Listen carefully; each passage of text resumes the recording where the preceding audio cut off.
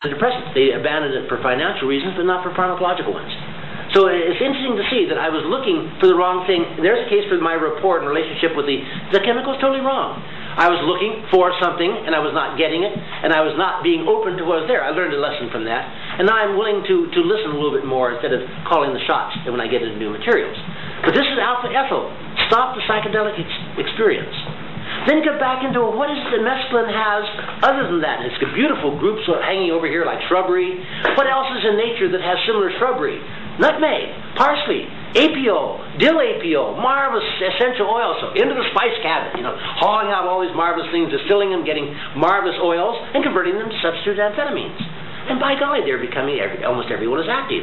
The methylene doxy, the one from sacral, became MDA. The one with the methoxymethyl doxy became MMDA. I found dill APO, I called it tetramethoxy or methylene doxy dimethoxyamphetamine, a host of letters. DMMDA, I can give you letters all ending with A. They were absolutely fascinating. Then I said, well, all of these are active, but the thing is, all of them have groups can easily be taken off by the body. They all have groups that are hooked through an oxygen. What if you took out the oxygen and put a group directly on the ring? Well, this is not found in nature. This is new territory. So in the lab, the tweezers take off the oxygen, jam on a methyl group, and you have something that now is a material that is totally unnatural. It's the first time I'm getting into something that is totally away from a natural guide. My argument is this material with this absent this metabolic position of metabolic fragility and having really a fixed group on there, this could go two ways. This compound could be a really potent compound because you can't metabolically get rid of the group at a position where it's necessary, or it could be totally without activity because it's getting in there, but getting rid of the group is necessary to be active. I don't know. Totally unknown. So I go in there cautiously. If it's going to be really active, I'm going to have a fascinating compound. If it's totally inactive, I might have something with therapeutic value. Maybe it's an antagonist. Maybe it's something to be used to treat a person who's overdosed on something that is active. Get this jam in the lock with a key that doesn't quite work right, and maybe protect a person against poisoning or against overdose. And if there's anything to an endogenous psychotogen, something that causes illness from something that comes out from within the body due to biochemical mismanagement, maybe this could be a therapeutic tool to mental illness. Now, really, this shines a glory. I can't lose. I love question 3, can't lose. So I went into it caution. It turned out to be an extremely potent compound. I called it DOM. It got out in the streets in 1967 under the name of STP. And lead probably was the material that did more damage to the psychedelic movement in its own way because it more or less crystallized the move to making all these materials illegal. It was badly abused in San Francisco. How it got in the street, I don't know. I presented it in a meeting in Johns Hopkins, which is in Maryland. But somehow there's communication I'm not aware of. And it was appeared within I'd say about 6 months in the streets of San Francisco and was abused. An effective dose of STP is maybe 4, 5, 6 milligrams. It appeared in the street in 20 milligram tablets. And the difficulty is it is slow to onset. And after about an hour, with only a little thing occurring, and the person would take another 1 or 2 20 milligram tablets. And there were dosages coming into the Haight-Ashbury of 40 and 60 milligrams, or handfuls, so to speak, of a material totally unknown. It was a very, very difficult time. And then they found half tablets and quarter tablets were much more effective, but the image of a negative material had been pretty well cast into social concrete at that point. So this was a difficult area. It turns out, again, I love my crazy glue and carbon atoms, so I made the methyl group out there into an ethyl material called I originally called it DOE. I love the DO argument for DOM at methyl, DOE for ethyl. Then a friend of mine mentioned DOE has already been used for desoxyephedrine, which is a code name for methamphetamine. And that didn't sound right, so I called it DOET. And just as well, because when I got up to amyl compound, it would be DOA, which is dead on arrival, which is not a good code anyway, so DOAM. This whole family peaked at about 2 or 3 carbons, and I found the old chemical adage is good in here. There's a whole family known as methyl, ethyl, propyl, butyl, and other such names as you get the carbon chain longer and longer. And the old adage is methyl, ethyl, and propyl, butyl, futyl. And it turns out that this is very true. About 2 or 3 carbons. The simplest of the series is rarely the most interesting or the most rewarding. And as you get more complex, you get into complexity at many different levels. It's usually the next to simplest that is the treasure. I don't know if this is a general rule, but it seems to work out that way very, very nicely. So from there, into other derivatives, other substitution patterns. One of the early things I was playing with was taking the glue pot and putting a methyl group on the nitrogen. After all, methamphetamine is very much like amphetamine, except it is more easily accepted.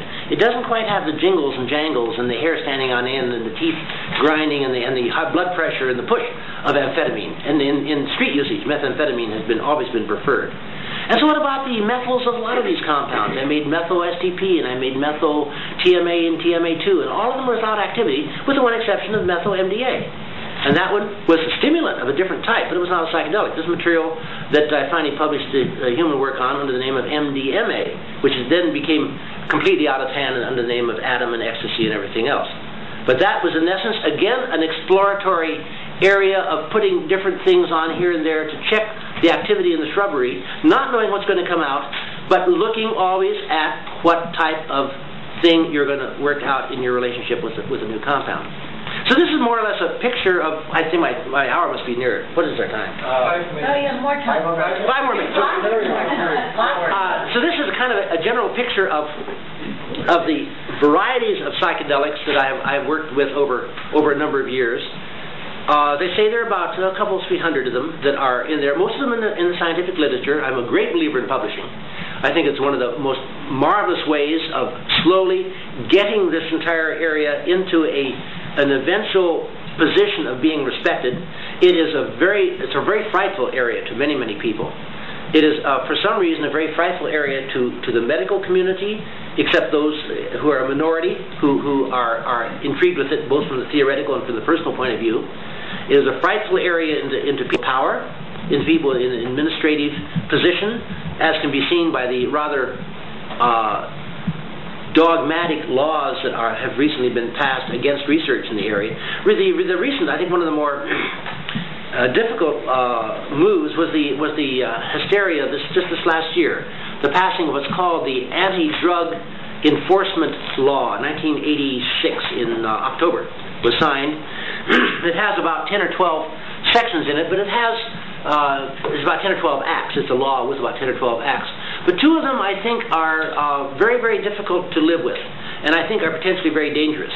And I'd like to close up this first half by mentioning what is now law and aspects of it that I see as being difficult to be at peace with and still feel that the right thing is being done in the area of addressing the drug abuse problem.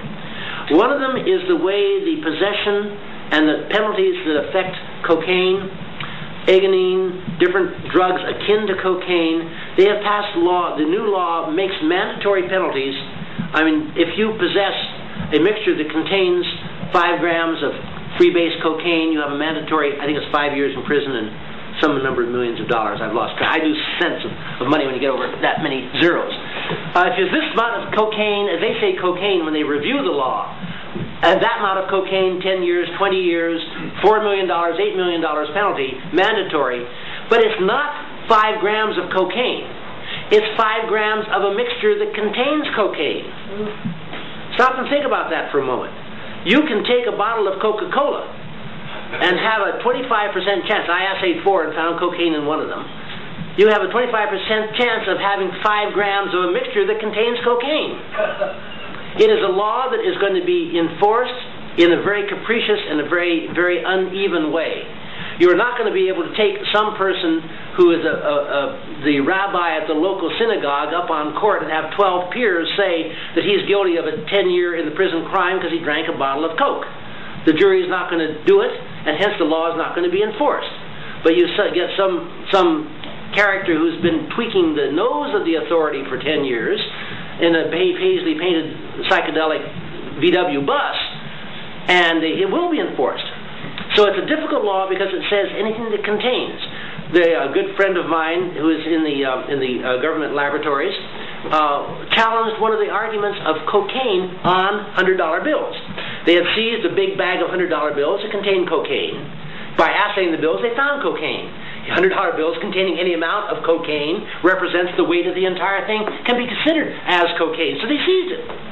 So he went down and struck a bargain with the Federal Reserve Bank. It was after bank closing hours, but he had enough clout to be able to get to them, and said, I would like to borrow for about a half an hour $20,000 of $100 bills.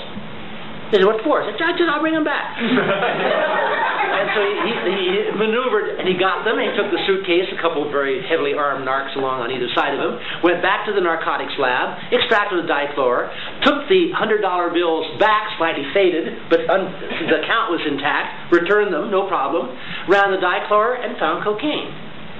So in essence, taking $100 bills at random gave cocaine. So the presence of cocaine on money cannot be used with the same confidence that this money was involved in a cocaine transaction. The old argument was, here's a suitcase, here's your white crystalline solid, here are my $100 bills, I'll dump in the same suitcase. Of course, they get jiggled on the way to the bank, and the $100 bills get infused with this fine white dust. And you can find it there. I would imagine cocaine is like nicotine, is like DDT, it's everywhere in our environment. And I know that I've done this as a demonstration in the hospital in San Francisco. You take a swipe and you run it down the window, and you take that swipe and you'll find nicotine, you'll find DDT. It is everywhere in our environment. It's in you. And you take a little fat from the behind, you're going to find DDT and you're going to find nicotine. I bet you're going to find cocaine, because it's like muni diesel dust. It's everything that's in the environment all around you. And polycyclic aromatic hydrocarbons and carcinogens as well. Anyway, that's one aspect of the law that bothers me. California has enacted the same law, that a mixture that contains any quantity of, they're completely gung-ho about crack. Crack was the thing in the newspapers just before that law was signed, just before the elections last November. If you remember, there were elections last November, and there was a crack scare last November. I don't remember a great deal since November. It's not been much in the newspapers, but crack has now been a special category of ugliness. Crack is nothing but cocaine. Freebase cocaine and crack are identical. But freebase cocaine requires this law, and crack requires this law. They're the same thing. I mean, the mischief that can go on from the legal point of view is rather rough here. The other aspect of the law I find to be very disturbing, and this will be my point for a break, is that it in essence has taken research in humans in any area of pharmacology out of the hands of the medical community and has put it in the hands of the FDA.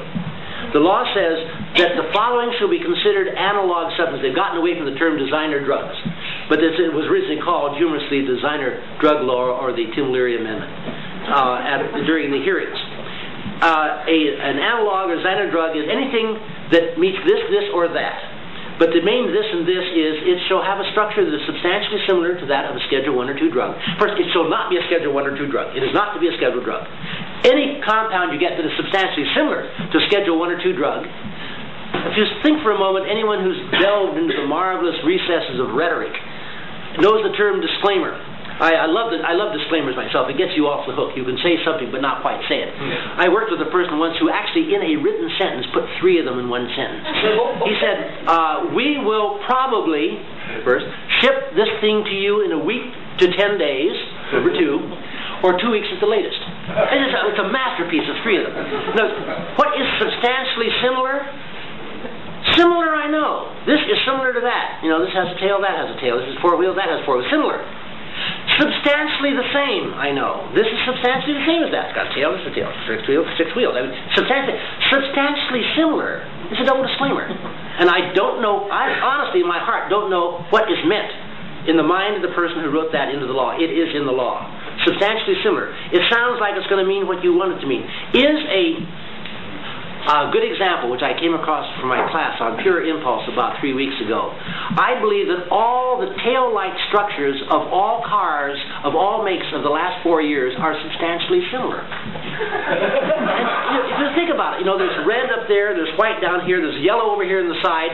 Some have it this way, some have it that way. They all play about the same function. They're all replaced at about the same $50 or $100 per piece of glass. They all have about the same colors. They all go on when you hit the brakes, so they have about the same behavior. But they're all different.